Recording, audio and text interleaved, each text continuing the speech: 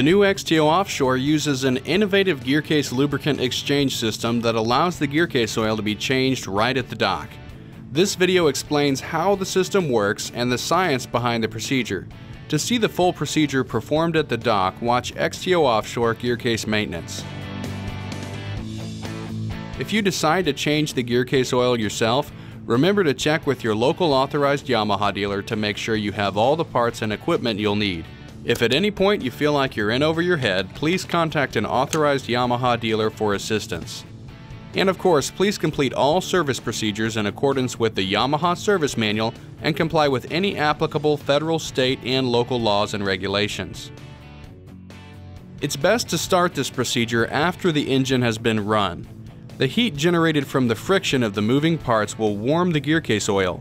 This will lower the viscosity of the oil so that it flows more quickly and ensures the oil can escape from tight areas where the surface tension might otherwise hold it. The first step is to tilt the engine completely out of the water. The lower unit must be tilted at least 60 degrees out from the transom for the system to function properly. This is because the extraction tube is at the front of the gearcase. The V shape ensures all the oil is extracted. If left horizontal, the system forms an L shape, and much of the oil at the bottom of the L would not get extracted.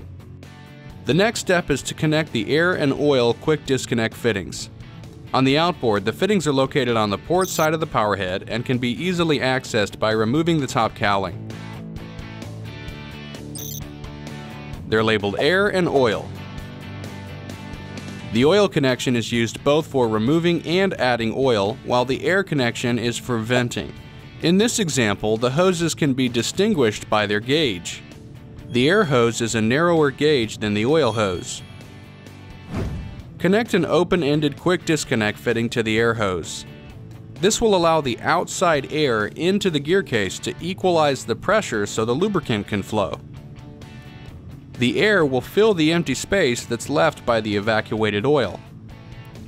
Now connect the extractor hose to the quick disconnect fitting on the oil hose and begin pumping. The air pumped out of the extractor will create a vacuum to pull the oil out of the gearcase.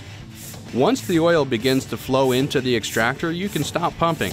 As long as the connections on the extractor and hoses are sealed, the vacuum will continue to function until all the oil is extracted.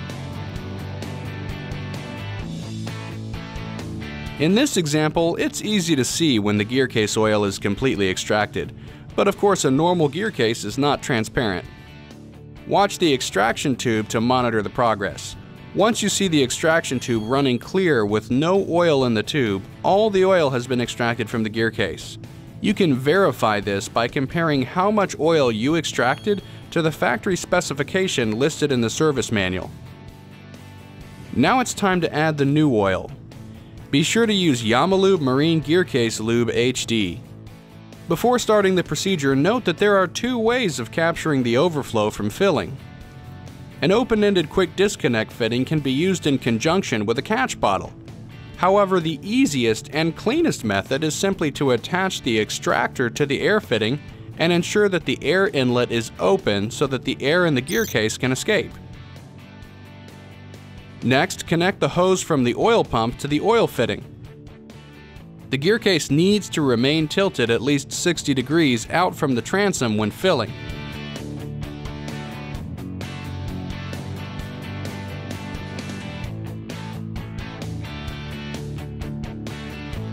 Once you see the oil come out of the air fitting, stop pumping and unsnap the oil hose. With the air hose still attached, tilt the gearcase back to a horizontal position. The oil level lowers as the air purges out of the gearcase housing. Allow the air to purge for at least 5 minutes before unsnapping the air fitting. Notice that the gearcase lube does not fill the entire housing. The Archimedes screw draws the oil up to lubricate the upper bearing. Do not attempt to fill the gearcase when it's horizontal. This will result in overfilling the gearcase, which can damage the seals. Remember, the engine must be tilted at least 60 degrees. However, it's best to tilt the engine completely out of the water. The oil extraction and filling procedure is now complete. If you have any questions, please contact your local authorized Yamaha dealer for assistance. Thanks for watching and happy boating!